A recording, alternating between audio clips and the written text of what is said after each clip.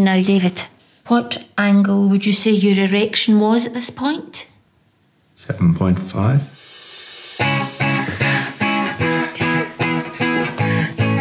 I'm losing it. You're fine. Keep going. It's no good. Sorry. It's okay. Now, my dears, don't be shy. I've seen hundreds of couples with problems like yours. Sit down. That's it. What about swinging? You're not being serious, are you? Yeah, like swingers parties. Alice, what are you doing? Let's see if we get a new reply. Wetty Betty. Maybe you could just come back to ours and have a boogie. We drink here, all ourselves up. And I'll give Stevie a wee hand in the kitchen.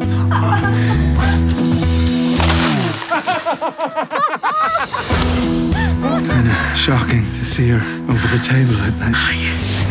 If watching another couple helps us to have sex, that's cool. Oh, David. I want to meet another couple tomorrow, and I don't want to go by myself. Just launch it. Cheers. Dylan. Stop. I'm sorry. I don't want to talk about what happened tonight. This is for both of us. I don't want total strangers. I just want you and me. Just let me go. I don't believe in boundaries between people.